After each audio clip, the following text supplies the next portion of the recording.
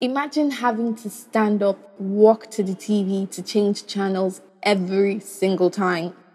You see, that little thing that does the job for you, your remote, we owe it to Dr. Joseph N. Jackson.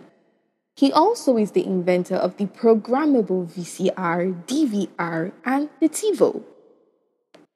Born in 1973, he was the fourth of 8 children and attended an all-black public school until 7th grade. 18, he joined the army and served and got his GED. He enrolled in a radio and television repair school and soon after owned a shop. Every day you will use something invented by a black person.